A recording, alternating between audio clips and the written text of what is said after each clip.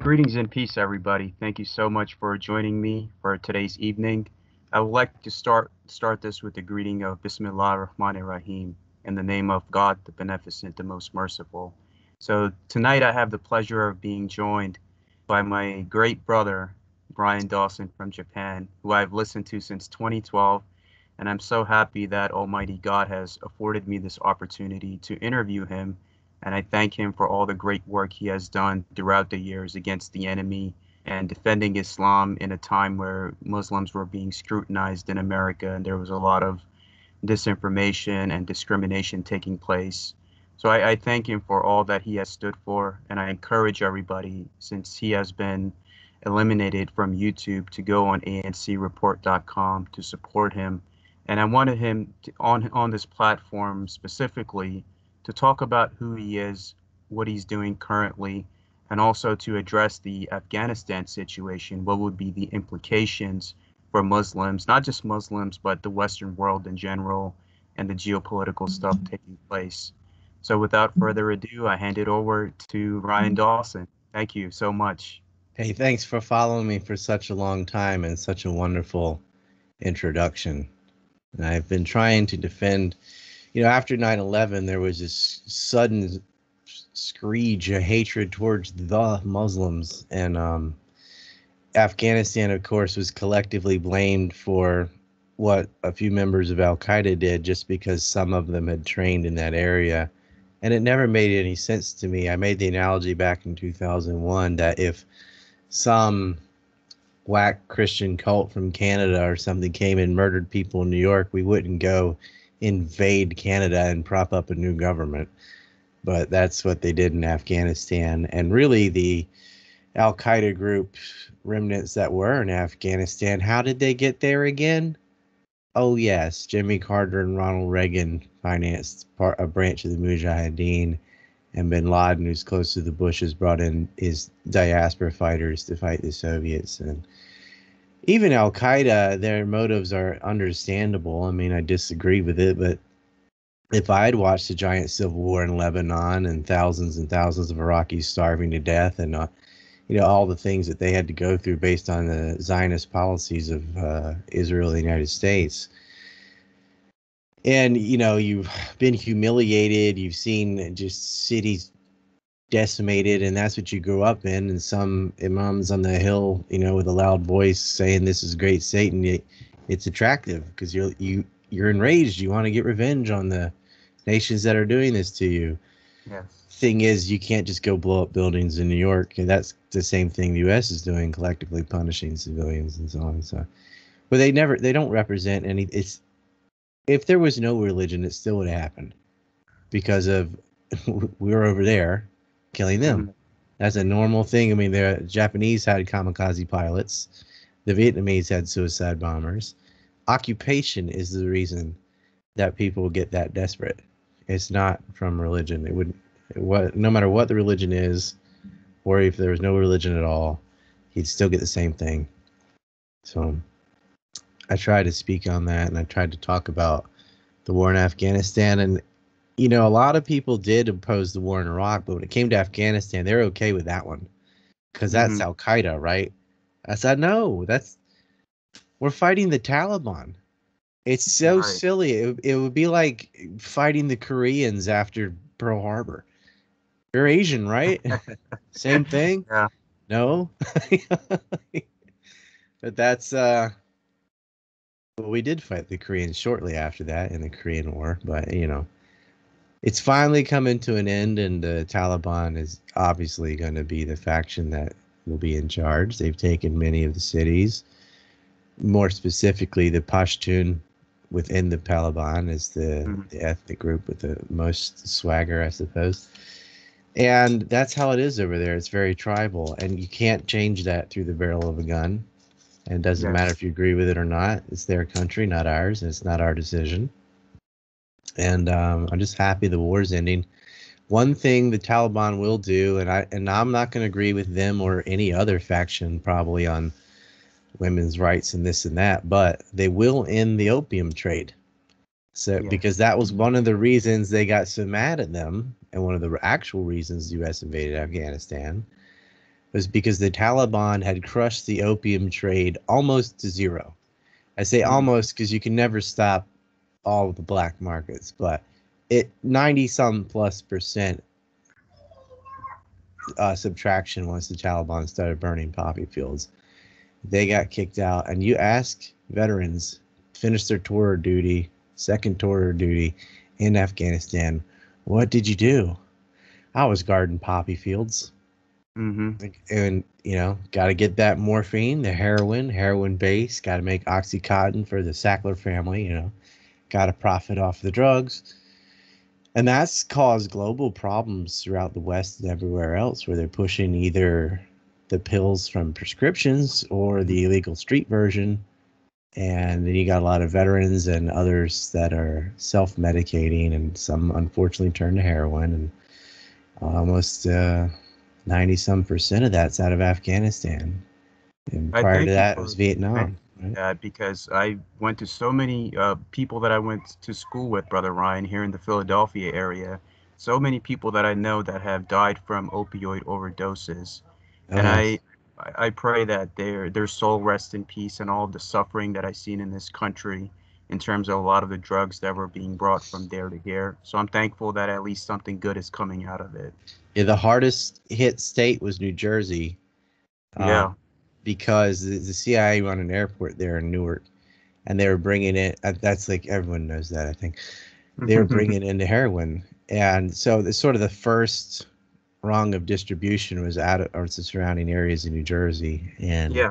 those people got hit hard, and it trickles. It goes to Philly is another hub because it's a major Hmm. city in Pennsylvania, and it goes throughout the eastern seaboard, and one of the major ones is New Jersey for heroin, and down south is where they're bringing in the cocaine and things into Miami and New Orleans and so on. And these are not like secret drug lanes.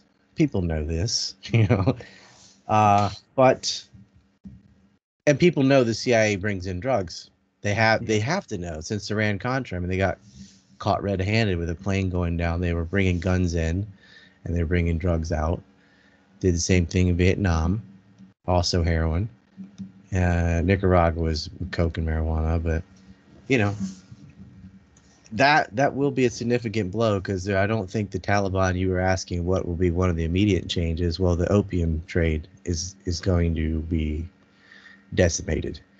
That's one good thing about the Taliban taking charge, and the Northern Alliance that the U.S. had propped up. What happened over time was this year was the 20th year of the war. Yeah. All the different opposition groups to the Taliban were whatever they started as is not what they ended up as, because the most corrupt, underhanded, like willing to work with the US type of people rose to the leadership positions within these other factions. And so you end up with just a bunch of Weasley profiteer in it to win it for myself type of characters. And it doesn't matter what their group they was or what they used to do, because all the weasels were the ones that ascended, because that's the ones the U.S. were most happy to work with and realize, oh, this guy will do anything for money. That's the loyalty. And so Yeah. no one wants to fight for these people. So the Taliban is taking cities without a shot fired because they're like, oh, I'm not following this guy. I never wanted him to be the leader anyway. He's just there because the Americans picked him. We didn't pick him. And the U.S. is so silly. They are putting people in areas and telling them to defend it when they have no family no tribal affiliation there. And they're like, why would I risk my life for this town? They don't get it. And so you're watching this all unfold. They thought it would last 2 years. Then you saw them say 90 days, and it took about 3 days. The Taliban is taking Afghanistan faster than Iraq defeated the Peshmerga Kurds when they tried to secede. I mean, that shows you the whole time the only thing that was propping up the government was the American military. And now Hmm. that they're leaving, it's on. I mean, there's no way. And these people know they're gonna get tortured to death after all the abuse they've put on, like raping little boys and all the stuff that organized, state organized. This is not like just rogue criminals. This is what they do. Oh, their comeuppance is coming because the Taliban is there. I saw this beautiful picture of them surrounding the president's desk. You know, and I said, if you were to take that and then you take the picture in the Oval Office in the 1980s of Ronald Reagan's freedom fighters, Yes. it's almost identical, like the Yeah. position, except Reagan's in the middle. But it's just like, here's your freedom fighters. That's what you started with the Mujahideen. You've finally been kicked out. The Soviets have been kicked out. The Americans are leaving, and the Taliban are going to control Afghanistan. Now, that's not all positives. The Taliban has its downside too. But just the fact that drug trade's probably going to end and the conflict will end because you're going to have a concise winner. That's what Afghanistan needs. Somebody needs their turn at the wheel without a war. Because as long as a war is going, nothing else can get done. But a huge mystery to me is I just heard the U.S. spent $2.2 trillion over the 20 years there. Where did all that money go? Because That's other a than the base, we didn't build anything. Where's these women's colleges and all this crap we heard was going to happen? Like, where are the roads? You know, not dirt roads, like paved highways and what? Where did you spend all this money? It's all administrative, just garbage. Where they paid themselves through the theme of, well, we're reconstructing Afghanistan. Very reminiscent of all U.S. reconstructions. I mean, even of itself, when the South went through Reconstruction, that just meant taxing them to spend the money in the North. Yeah. And same thing. They taxed us all again to go pay a bunch of Lockheed Martin and Halliburton style Bechtel profiteers. Afghanistan got almost nothing except for the little weasels that were willing to work with the U.S. to oppress their own people. And now they're on the run trying to cling on to the back of airplanes. 3 people fell yesterday. They're hanging on to the undercarriage. What do you think? You think this is a movie where you can just hang on to the bottom of a plane until it lands when it's going 500 miles an hour? Yeah, unfortunately. Trampled to death some people trying to get out of Kabul. And it's like, why are you running? Did you do something wrong? Are you scared of the Taliban for some reason? And they know it. They've been stealing. They're the most corrupt government on earth. Worse than North Korea was the puppet regime in Afghanistan. Sickening. Basically, you let drug cartels become the government. Yeah, that's absolutely right. And it's interesting because I'm originally from Pakistan, and over there we have the Pashtun people as well, and they follow this very tribal code called Pashtunwali. And Mm-hmm. for them, when it's time to do justice for them, they're really going to come after you. And I think that's what's happening in Afghanistan right Yeah, I now. said it's like Afghanistan's Comanche. Yeah, That they were the Native Americans that when you needed to get rid of some soldiers, that's who you went to go get. yeah. And it's And interesting. How do you see the implications, not just what you already pointed out, the Afghanistan situation, but how do you see this affecting America in any way with the situation going and people are upset at the leadership and people are just not happy. They're saying that that $20 trillion that you spent, I see so many two homeless two people point two, here. yeah. I see so many homeless people here and they could have Oh helped yeah. so many people here. And I see people here, they're mad. And Well, a I lot of would the like you homeless to point also that out. is tied back to the opium addiction. Hmm. That most homeless people are drug addicts. Like, because you can get welfare and you can get like if you're functional, but they um they all have mental problems. If you talk to them, it's pretty clear they're something wrong upstairs. It Yeah. takes very little effort if you live in the United States to have some kind of shelter or something. You might be out of a job and poor as hell and living on food stamps, but you don't have to live in the street unless you're strung out on drugs, and that's all tied together. And you can just see things collapsing in the U.S. too. Like, There's scat apps in San Francisco. There's so many homeless. All over Portland, you can find syringes like you'd find plastic bottles. It's just a common item of trash is needles. And why are so many people so depressed and turning to drugs? Like, you have all the opportunity and riches around you, and they're miserable and doing drugs. So they're missing other important parts of their life, I would say. You may argue they're missing a spiritual element. I think I agree with Ted Kaczynski, if you've ever read his work on like a lot of the ills of modern society, but it's the biggest drug consumption is in the United States, especially in liberal cities, it seems like. And Of course. yeah, you're right. People sleeping outside and people just falling apart, killing themselves, doing drugs, and they don't care. That's the most common form of suicide, is intentionally ODing on this drug or that. And yeah, ending the opioid crisis will cut off the supply, so that will help with the U.S. But I would love to say, well, now we're not going to be wasting all this money in Afghanistan, but they're going to waste it on something else. And then you got the media acting like this is the worst thing Biden has ever done. This is the only good thing Biden has done. Now, he's doing the right thing for the wrong reasons, because I have my opinions on why we're actually ending the war in Afghanistan. It has nothing to do with any sort of altruism or anything, but Joe Biden has done everything wrong from day one. I mean, he got rid of federal voter ID. He opened the border. He recreated dependency on Middle Eastern oil, which of course that wouldn't be a problem if we weren't such bitches to Israel.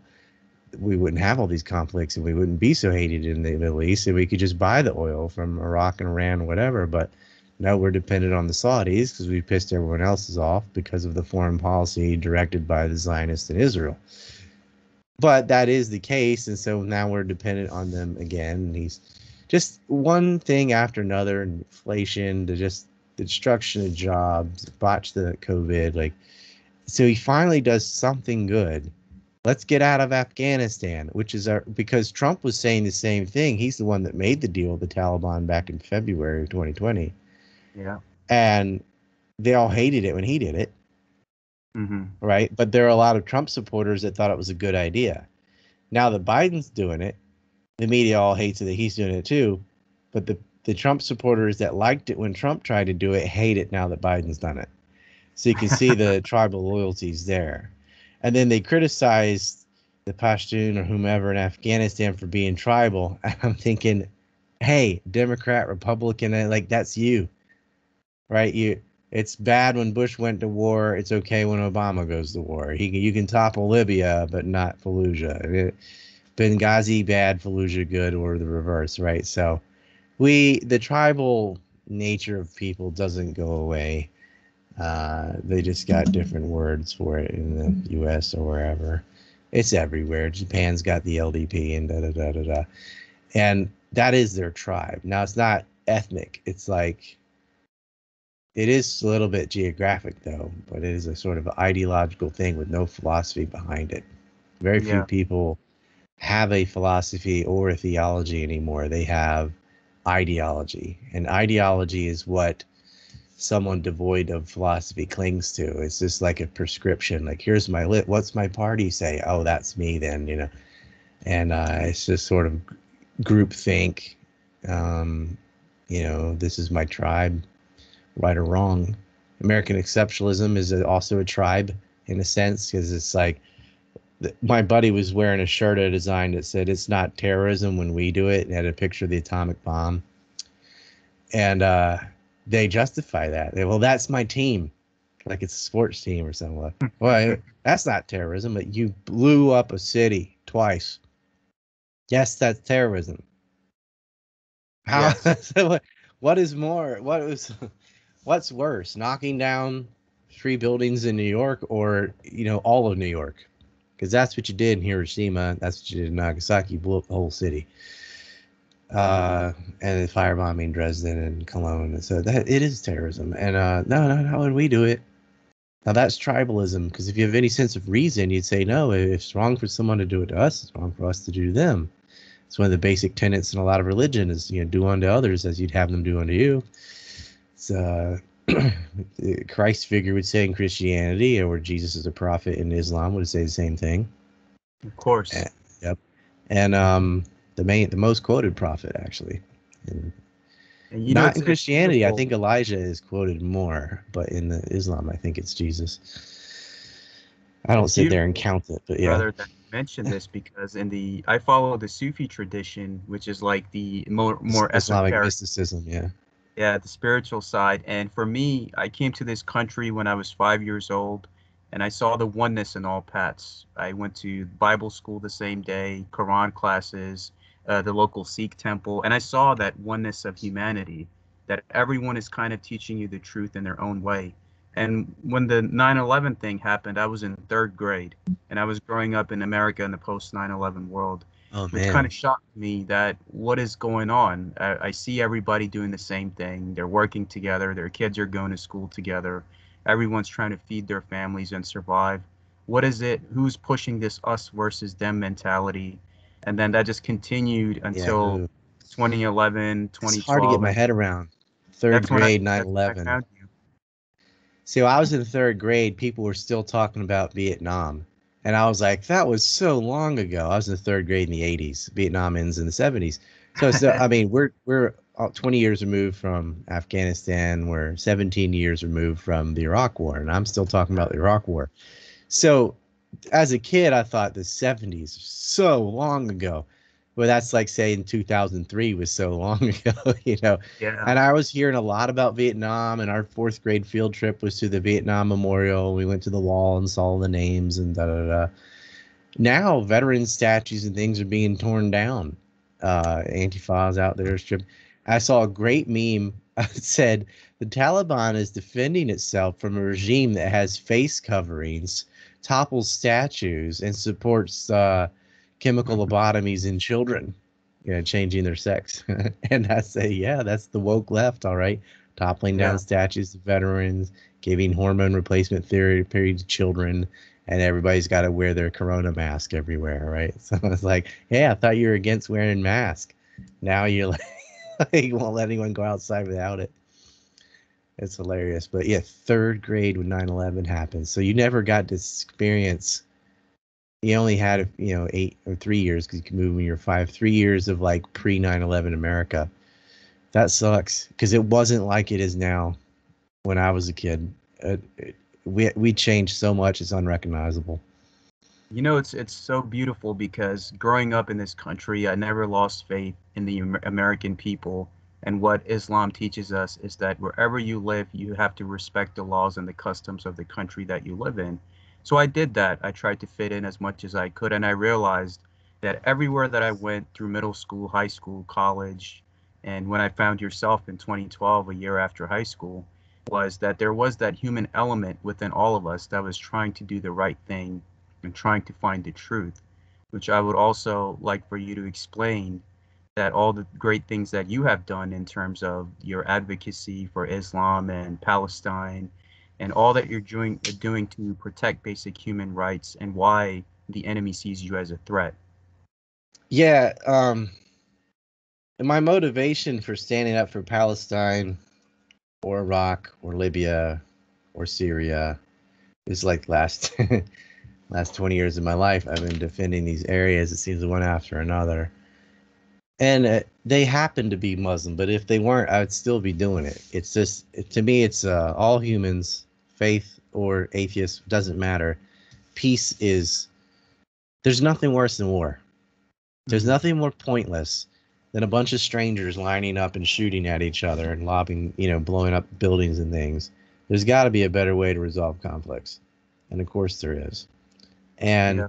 I see this prejudice towards a religion. I've seen prejudice towards atheism too, but in the current situation, it's the Islamic world that is just getting pummeled. And you've got these radical Zionists, Jewish supremacists, which is not Judaism either any more than the clan is Christianity, or some Salafist Wahhabi head chopper in Syria represents Islam.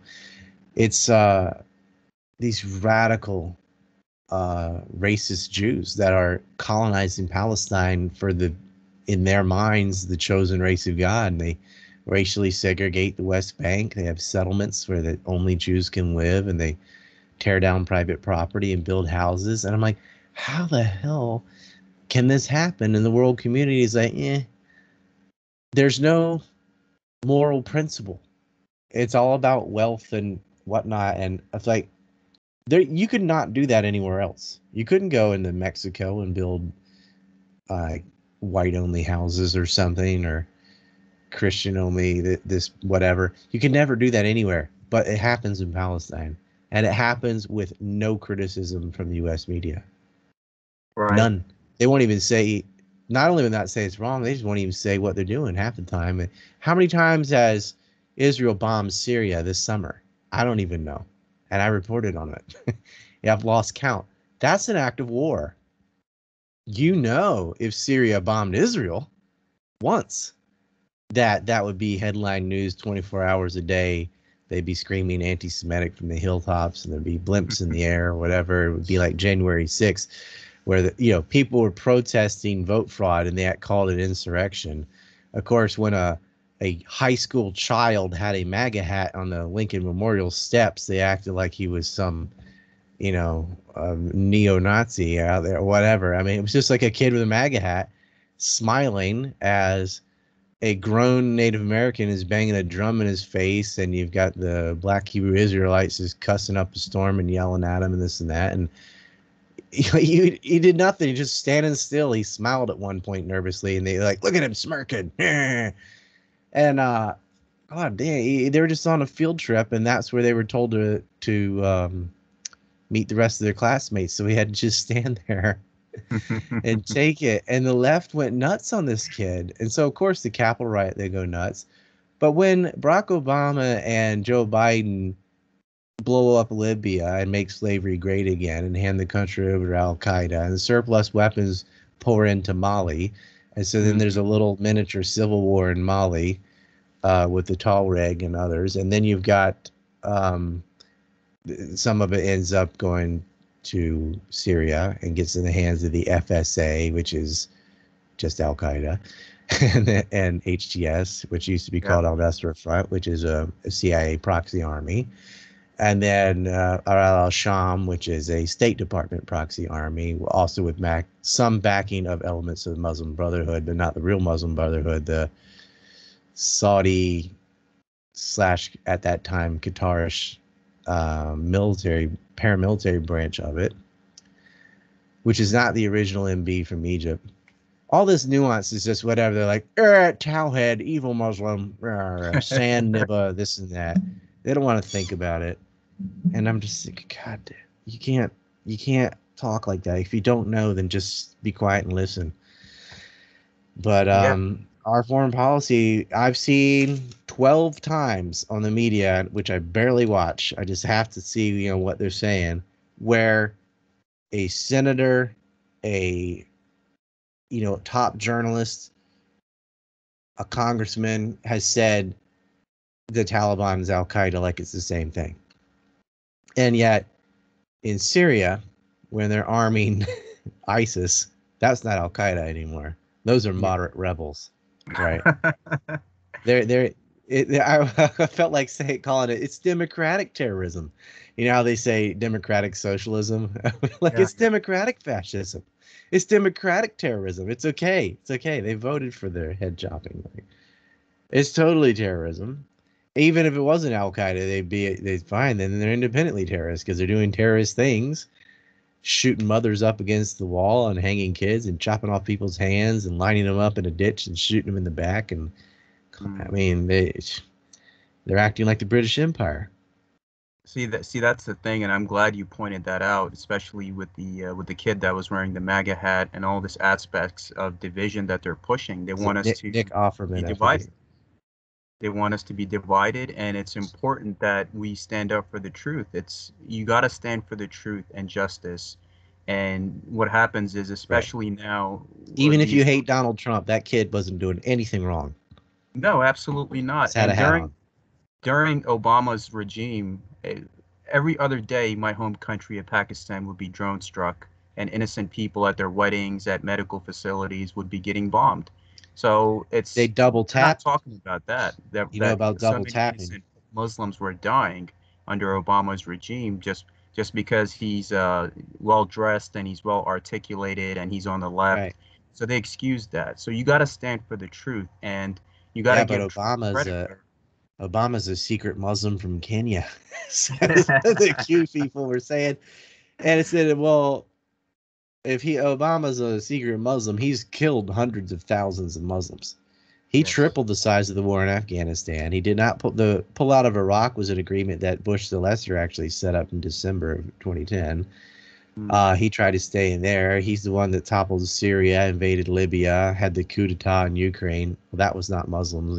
He was killing Christians on that one. But, plenty throughout Northern Africa and the Middle East where he's murdering all these people.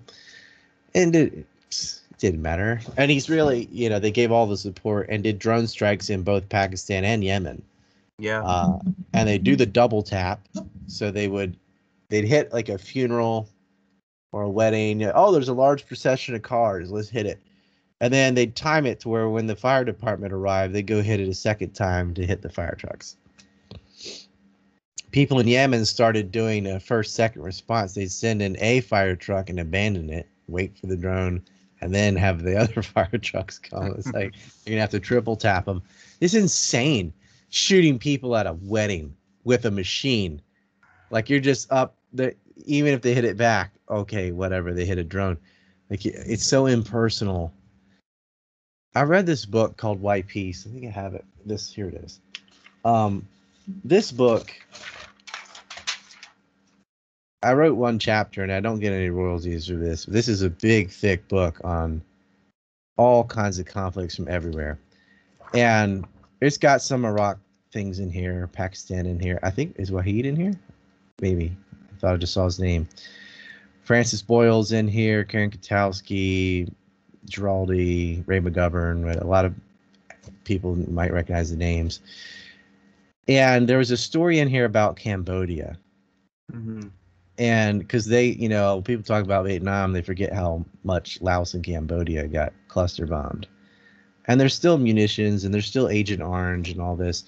But he was talking, he or she, I forget, whoever it was, they were talking about Cambodia. And I'm like, what's worse than hatred? There's something worse than hatred. It's called indifference. Where Yes.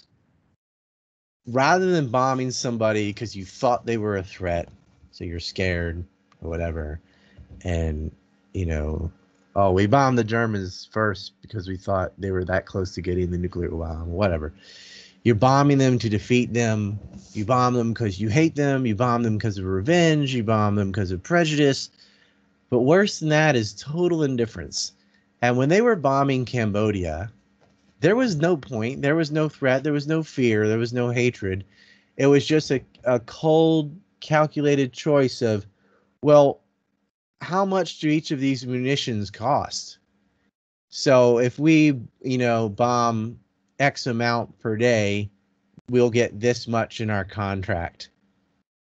And they don't even care. Oh, just hit that village or whatever, just say some Viet Cong in there or something. And they just drop cluster bombing, jungle, mountain, whatever. It didn't matter. Just blow something up. All just because they'd get paid to do the mission and they get paid to restock the ammo and all that. Holy crap. Like that's the cube level sickening indifference where people are just like ants. Just it's like a little kid that takes the garden hose and starts drowning ants to see like, oh, I'll give him a leaf. Let's see how long he lasts. And just like playing Satan there. Actually, there's a book called Chronicles of Satan by Mark Twain. Most people know it's a short story. It's in another book, but everyone knows Huckleberry Finn and Tom Sawyer and all that. But Mark Twain, he got in trouble for this. He wrote the Chronicles of Satan, and he made an analogy of a little boy named Satan that saw two kids like playing with ants, and then he makes them some clay figures, and he likes to play with people, and they're all excited at first, but eventually they get bored, and they build two castles and make them fight each other. It's like the most exciting thing to watch the little figures shoot cannons at each other and stuff. And Satan doesn't do any of it. He just shows them how to build the things because he knows what they're going to do. And it's Mark Twain. Like, people should definitely read the Chronicles of Satan. And it's not the devil Satan, but it's kind of like probably is. But he's in the form of a boy, and Mm-hmm. all he does is indirect, and the people do it on their own.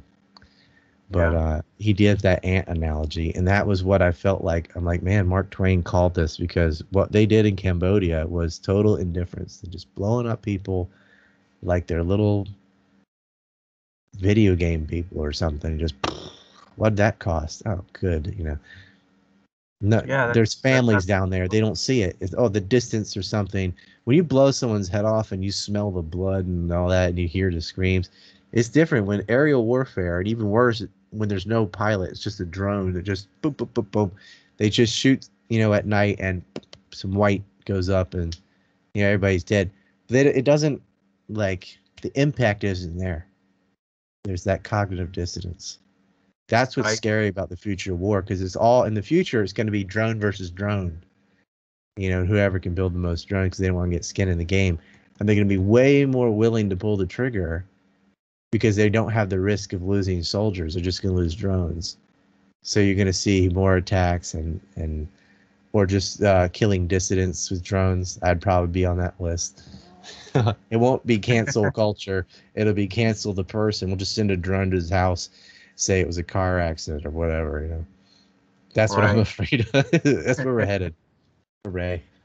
It's interesting you mention all of these things because right now there is that disconnect I see going on with humanity when I go outside, and there's nobody just dealing with each other anymore on a practical level. Everyone's looking at their phones, there's no human interaction. And you're right, this next generation of warfare that we're going to be in, it, even if the Afghanistan situation ended, that doesn't mean that the war industry has stopped. Now you have, I guess, new leaders in Iran and Israel who have their own situations going on. So we will see, like, exactly what you're saying is that these Well, if next they 10 ever want to pull the 15 trigger on years, Iran, they can't be sitting in Afghanistan. They'd yeah, be sitting ducks. So you got to move them out and put them somewhere else. which goes to my next question is now that you have new leaders in Iran and Israel and with the Afghanistan wrap up, how do you see that part of the world going for the next 10 to 20 years, and how would that affect us here as Americans?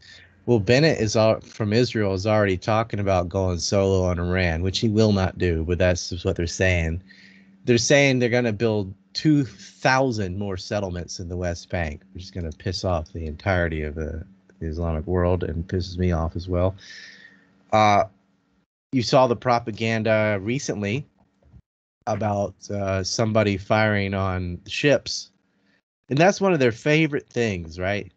The Maine, the Gulf of Tonkin, which didn't happen. Of course, when the ships are actually fired on, like the Liberty or the Patria, they ignore it because the Israelis did it. But when they're not fired on, like Gulf of Tonkin, then they start a war. And they were trying to blame these attacks on Iran without evidence or motive. And so Hmm. you can see the war propaganda. There's still like the Boltons and these neocons, as well as the Pelosi's and all that. That's what they want. They want a war with Iran. What's stopping that is reality, but what's stopping that is the generals in the military are going, we can't do that. Like, that's a 20,000 casualties minimal if we were to attack Iran, and Israel's not going to do anything. And if they do, that's going to turn all our Arab allies against us. So it'll Yes. be everybody versus Israel. They're not, that argument of that's the unsinkable aircraft carrier is BS, because they weren't involved in both Gulf wars for that reason. And we went to war with Iraq for Israel, and they didn't even do any fighting overtly. I think they had some covert things in there, but you see him at Abu Ghraib with the Star of David tattoos and things. We all know who it is, but yeah, Yes. I don't think we can get a hot war with Iran. Like, they didn't even have a hot war with Syria, these proxies. I don't want to give them any ideas, but if they were going to start an insurgency in Iran, they would get the Azeri population in the north to revolt. About 25% of Iran is from Azerbaijan. And if you could get even 2% of the Azeris, that would be a major internal problem for Iran. And then you lop on strict sanctions, do a couple false flag boat attacks so you can start seizing vessels to stop black market trade with Venezuela and stuff, strangle them economically, sponsor the Azeri uprising, and then try to foster infighting between different Shia groups. And you could turn Iran into something like Syria. And that's what they're going to try to do. I'm militantly working against that. I'm on press TV. I tell the Iranians, like, look, here's what the neocons are saying, because I have moles in the working groups, and it's some insane stuff. Like some of them talked about using nuclear weapons. That Right. was, fortunately, was struck down by the majority who said that was crazy.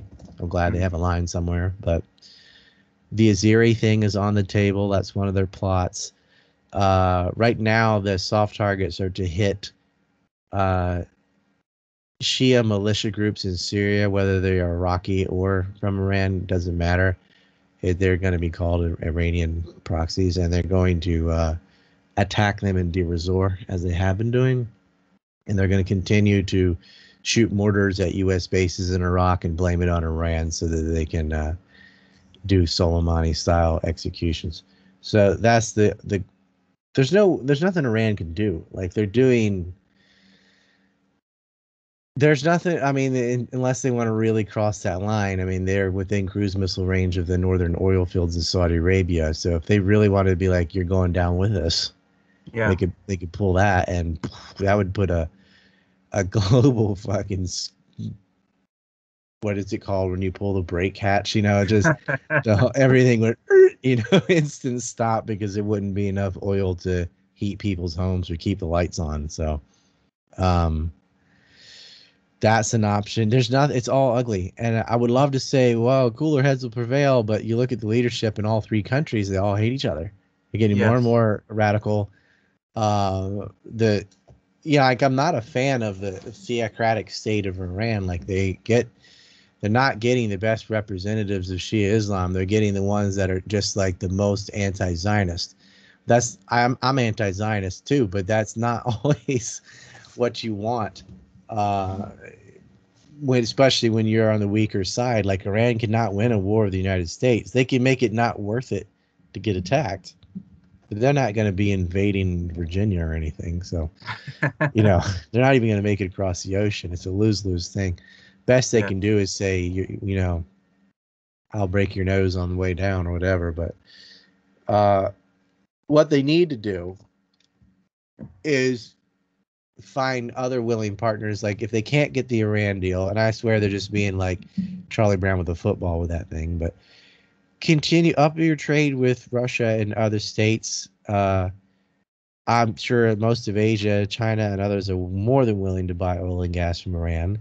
That's why, because people have broken this, what embargo, unofficial embargo, is they're trying to do these boating attacks so they have a pretext to seize Iranian ships, because they don't want Iranian ships going to India, well, not India, but like to China or South Korea, to where they can make money.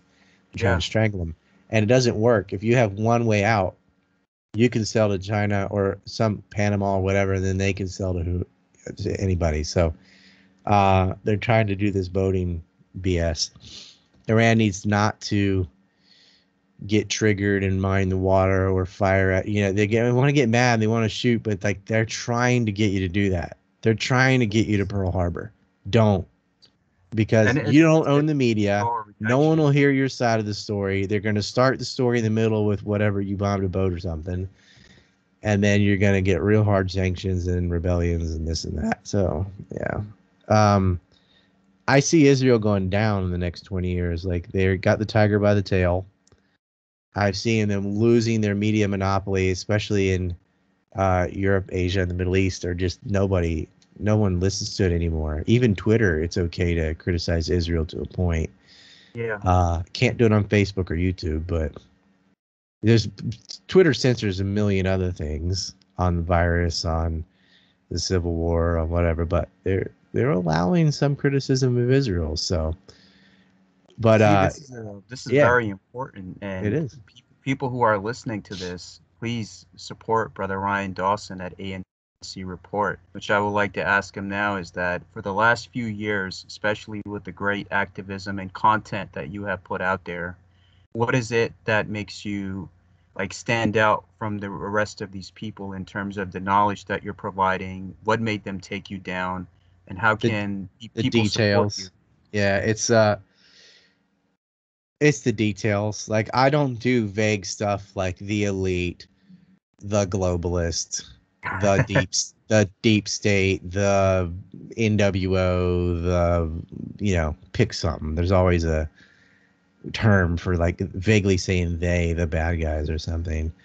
No, I say they're specifically the architects for the war in Iraq were Douglas Feith and Richard Pearl and Armitage and Cheney and Wormser and da da da da. I name them all. I name the policy papers. I name the dates. When Judith Miller, like it's written on the calendar I have behind me right here. It says on August, uh, Fred Barnes lies about Atta meeting in Prague with the Rockies. That was the 12th of August. That's when the Weekly Standard was an outfit for the Project of New American Century, PNAC. Fred Barnes and Gary Schmidt both wrote about a meeting in Prague between the hijacker Mohammed Atta, who was on Flight 11 that crashed into the North Tower. They said Yeah. he met with senior Iraqi officials and there was a transfer of anthrax. There was no meeting in Prague. Iraq didn't have anthrax. In fact, Al Qaeda didn't have anthrax. Every single part of that story was false. But they reported it anyway.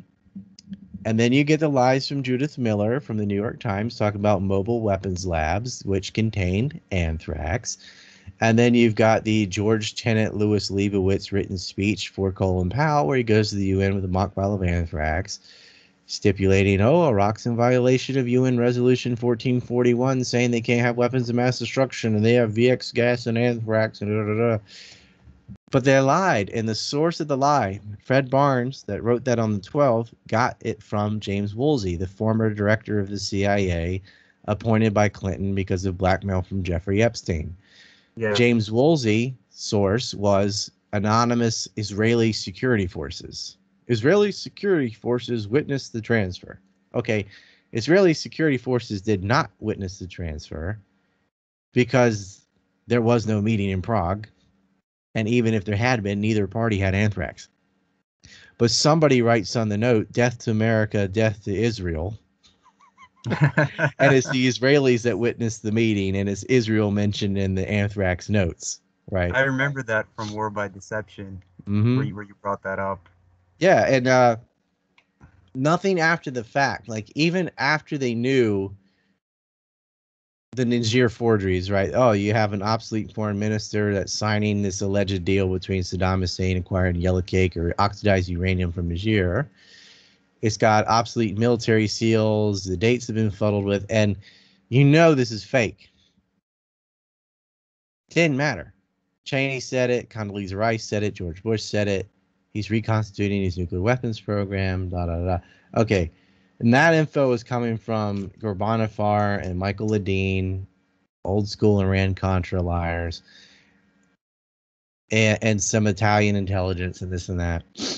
And I've gone over all this stuff, but okay, we know now there were no Niger documents and that they're fake. Why didn't somebody in the news say the documentation George Bush said in his speech in Ohio about uranium and da, da, da, was wrong? And here's how we know. Look, obsolete this, obsolete that. Wrong foreign minister signed a document. He wasn't even there. That never happened. That never happened with the anthrax. It never happened with the Niger forgeries, aluminum tubes. Like, okay, you can claim, oh, we just didn't know any better. We miscalculated. Most of the intelligence said blah. I guess we got it wrong. Why can't you, after the wars, you already got your way, can you still not admit that every single pre-war lie was deception, not mistakes? It was deception because you knew it was a lie and you reported it anyway. Yeah. As Trump said to Jeb Bush, there were no WMDs and you knew there were no WMDs. Before they compromised his daughter, he was on a roll. But anyway, they got him in line. he did a lot for Israel too, and he married into the Kushner family. It's so interesting, Brother Ryan, that you point these things out because of the But type of truth that's why I they're get sharing. censored, to answer your That's question. why It's like, that's exactly why you get censored and why they take down your work and years of work that I've been watching for many years, all of it just suddenly gone overnight, which is not the free society that we're supposed to be living in. Everyone has a right to state their yeah, case, we don't state have a their free press.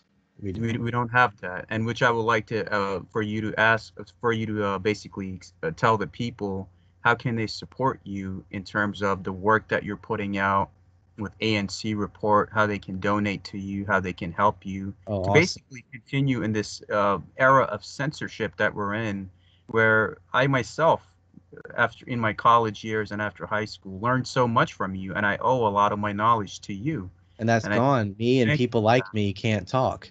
They got rid of Mike Rivera's YouTube, and this is a guy that was doing 3 hour podcasts 5 days a week, and he's got to be in his like 60s or something now, and it's not like he can do it over again. He didn't even have that many years left.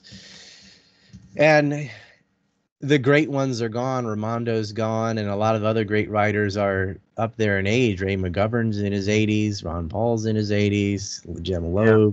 Loeb. And I don't see a lot of in between. Like I'm in my 40s, and there's Grant Smith. There's some, but the 50s, 60s. There's a couple decades of like no one doing anything, and then with the Zoomers, you don't see much, and you can't anymore. But they censor us because they're scared, Yes. and you get flack when you're over the target. And myself and a few others were the canary in the coal mine. I got censored back in 2005 and 2008. Lost my first YouTube December 2008 when the ADL partnered with them, and we all know why. I had my MySpace deleted in 2005 because I predicted the 7/7 bombing. So they yanked everything I ever did.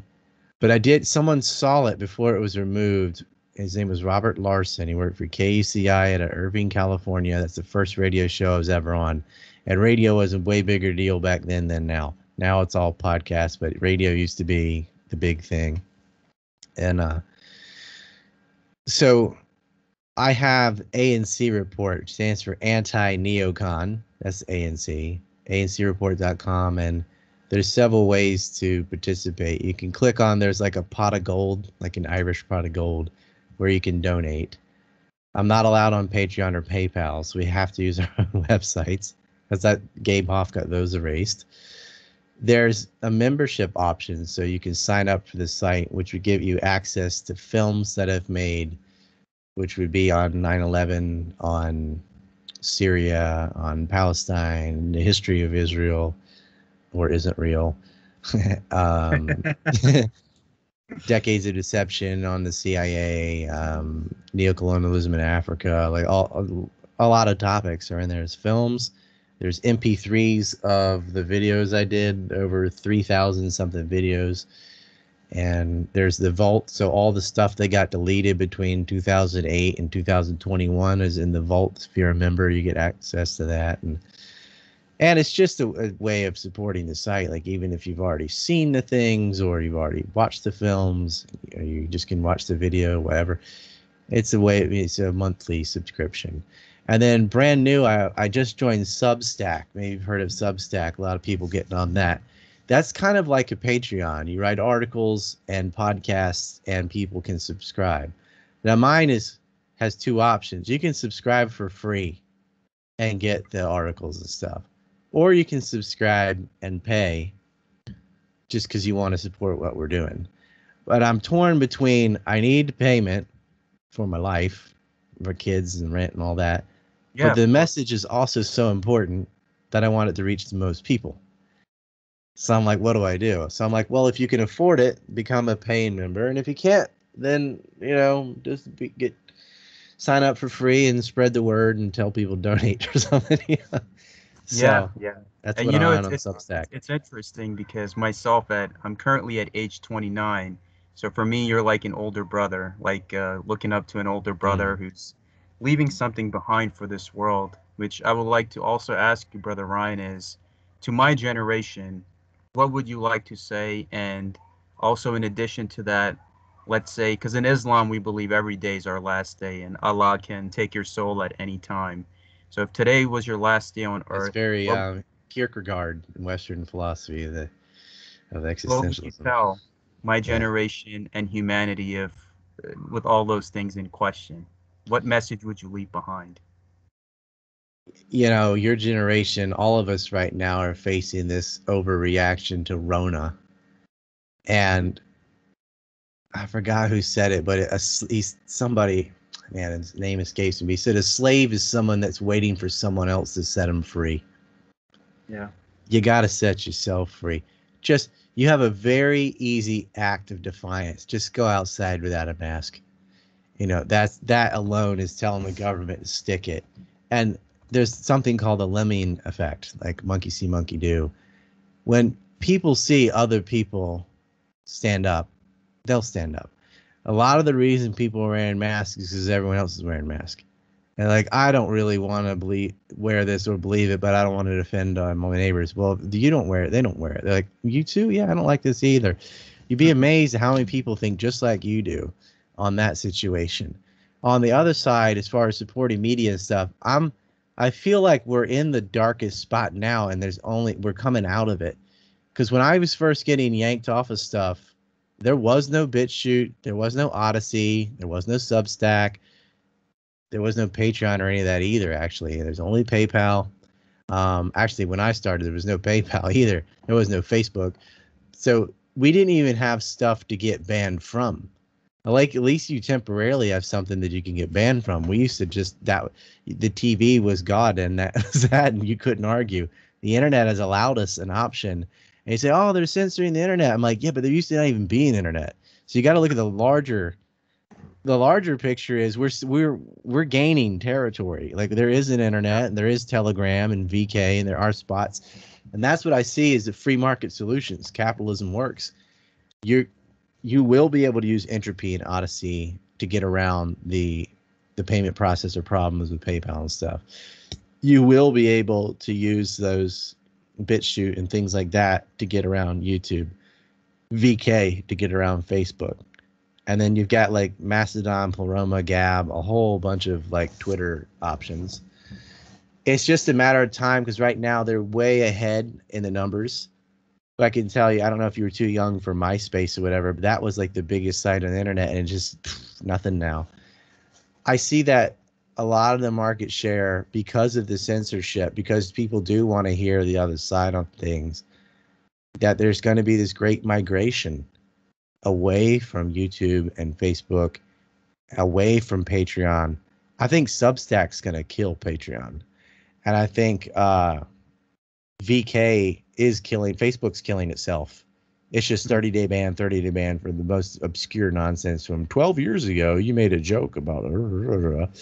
So they're going to fall. These tech giants are going to fall. And we Of have to make, course. like, we learned from our mistakes. It's like, okay, put all the eggs in one basket. They got an early start because the internet was new. The first one to come out with this option, whatever.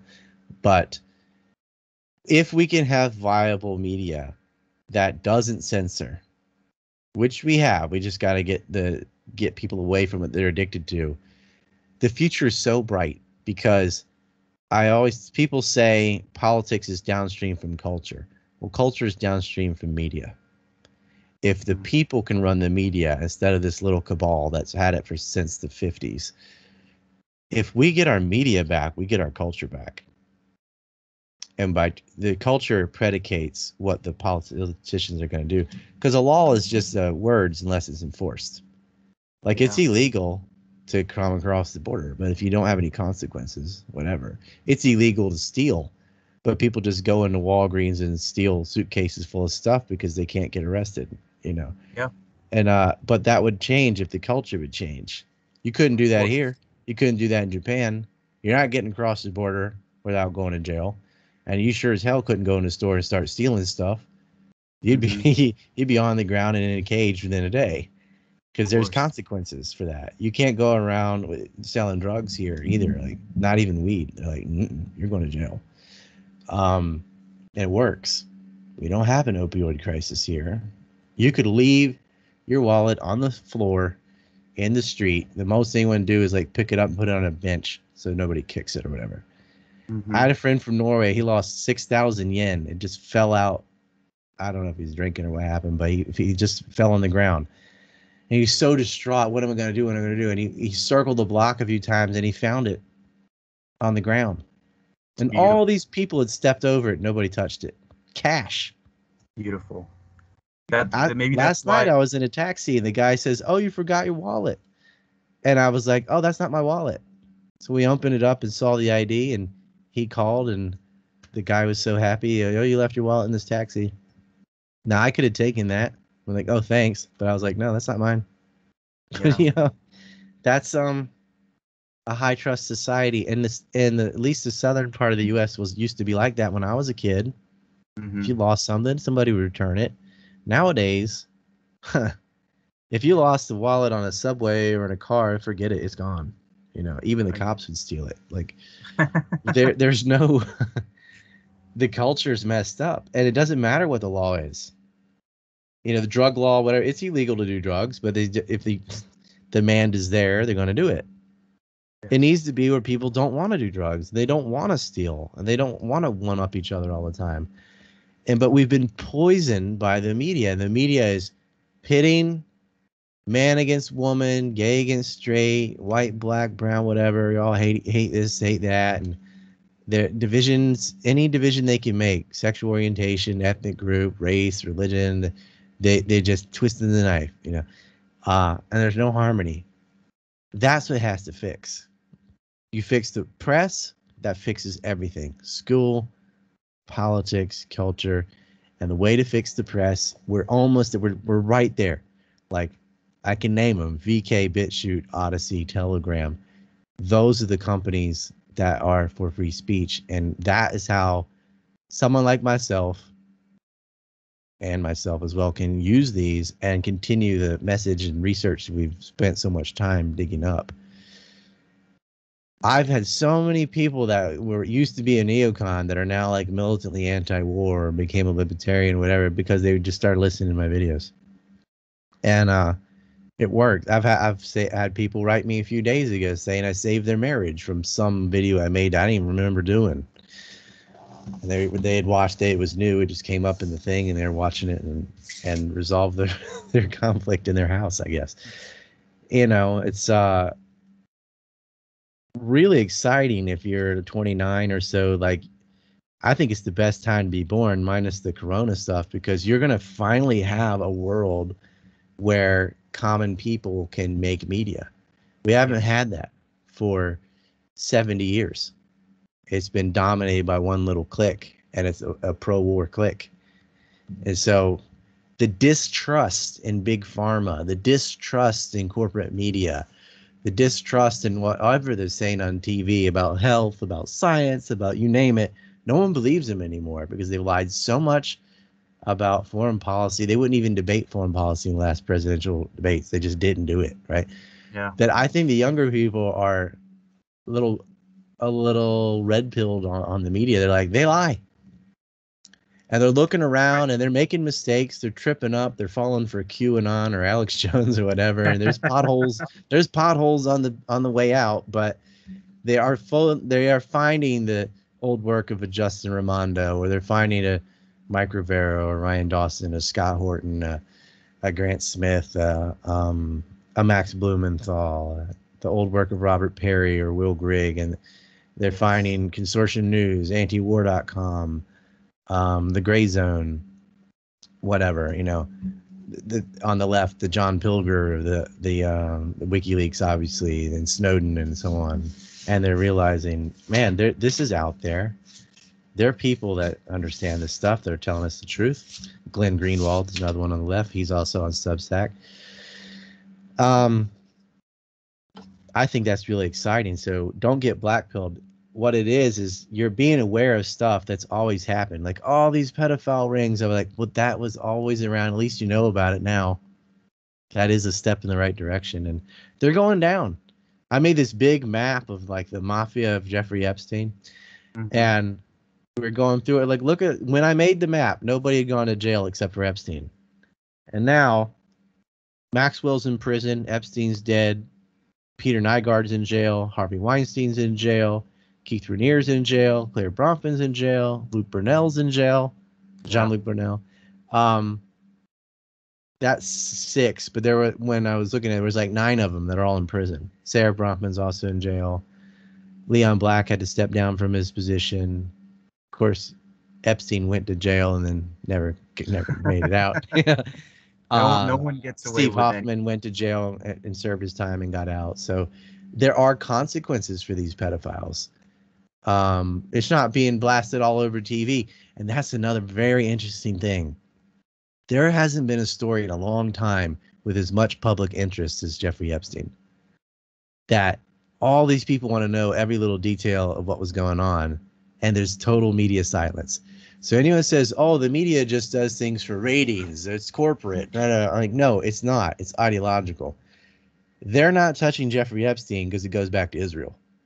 And they know it would be a huge story. They know they would make more money than ever. And any little sentence, Prince Andrew's being sued by Virginia Giuffre, and all the public would gobble it up. You have princes, prime ministers. You got, look at the people in the Black Book: Bill Clinton, Tony Blair, Ehud Omar, Ehud Barak, royals from Spain, royals from the United Kingdom, the heads of state all the way to the top. Then you got hedge fund managers and billionaires, Glenn Dubin, Ava Dubin, Les Wexner, Leon Black, Apollo Management, Kraft, Conrad Black. It's just like the movers and shakers of the world are involved in this giant criminal ring. It should be the biggest story we've ever seen. Gets less than 1/zillionth of the attention of the O.J. Simpson trial. That should just be blasted on every little factoid about the Maxwells and Bill Gates. And it's everybody. Bill Gates continued to finance Jeffrey Epstein after he'd been arrested. So did 2 other Microsoft employees. And then you've got all the sexual depravity, the degenerate debauchery and all this with the Khashoggis and just all of the Staleys and the people from Bear Stearns and all the white collar crime. What a huge story. Nothing from Fox or CNN or anything in between. Nothing. And that lets you know they're part of it. See, that's basically why they lost the trust of the people, especially my generation, because when you're not going to address the truth, you're going to lose the people's trust. And that's it only takes 10 minutes though. Like you find one of my Epstein videos or something. Oh, there's this guy online and he's got all this documentation. You start pulling on that yarn and it doesn't end, right? It's just, oh man, this guy and this guy and this guy. And then you're like, I didn't see any of this on TV. I don't believe anything they're saying on any of this stuff. You had the daughters of the Bronfman Seagram liquor billionaire Canadians, right, were involved in the Nexim cult, which was branding women with like a hot iron, like you would a cow, and raping children. And it's just disgusting. Got convicted and sentenced and are sitting in prison. Nobody knows. Yep, that's exactly right. It's not on TV. This is why I get banned. I will say it.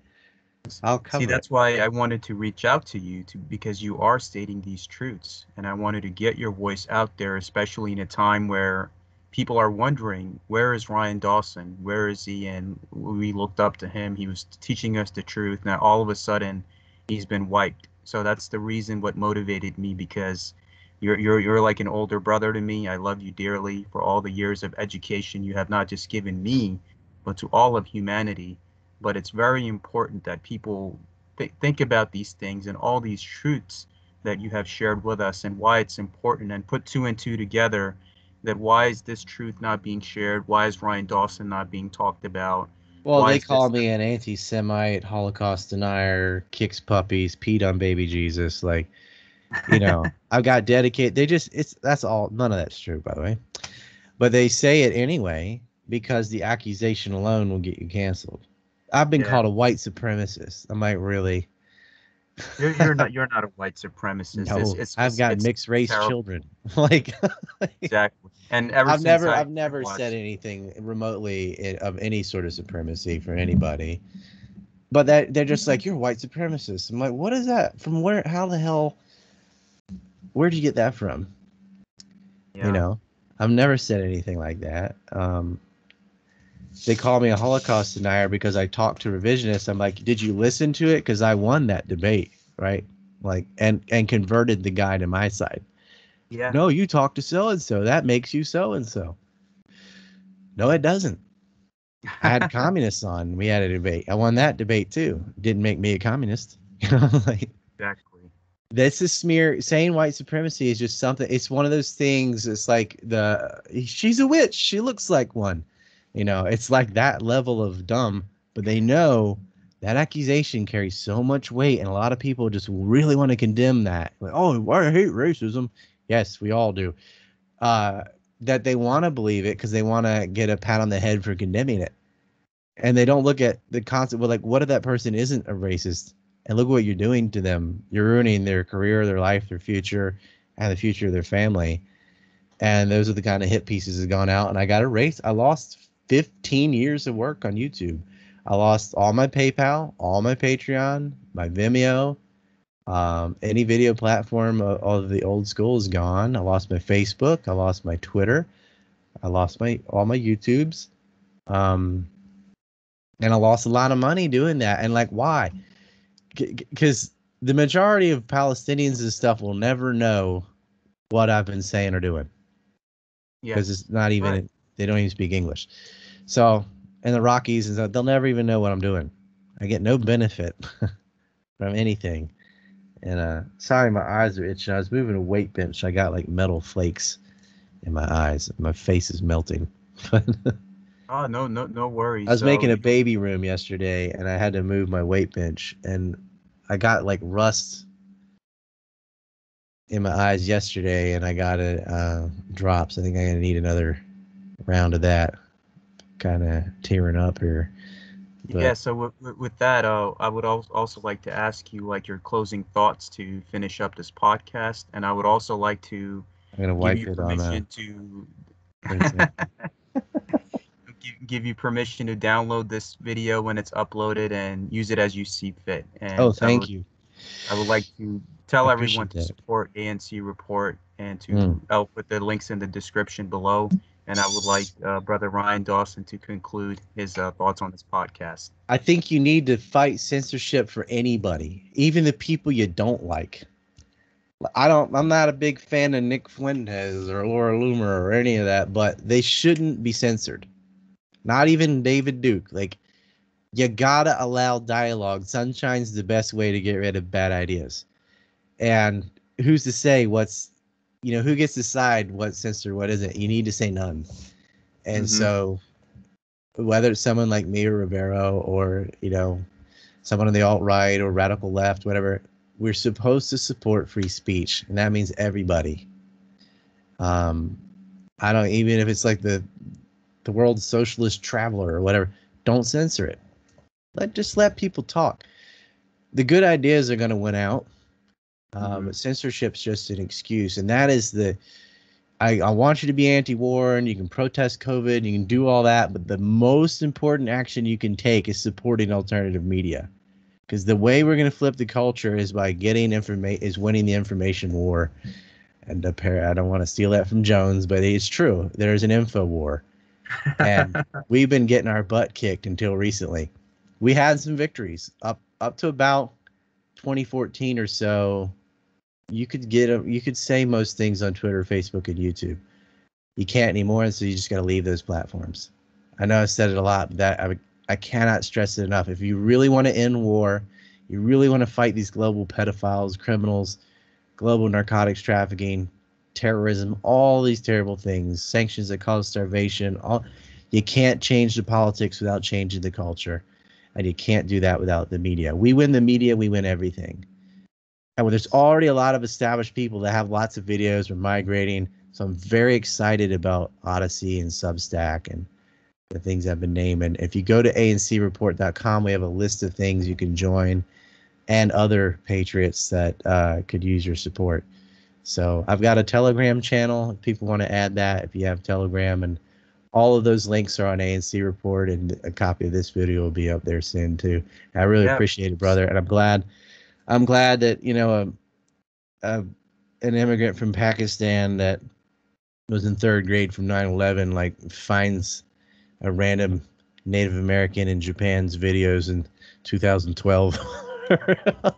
That's Well, the that's the it's greatness of our what world. the Prophet Muhammad, peace be upon him, says that in your life, Allah has already destined your companions and friends and your teachers and your brothers. So I was destined to meet you, and I pray the Most High Creator blesses you, your family, your brother, your wife, your children, and encompasses you with such protection that any evil that comes around you or tries to do anything to you is deflected back at them times 10. So my love and prayers are always with you, my brother. And I'll say a little prayer for my sister-in-law. She's pregnant, so that yeah, the newest baby Dawson may be on the way. So congratulations, my ended with brother, that good for note. your We're family. multiplying. Thank you and much love and good night, everybody. And thanks again, brother Ryan. Peace.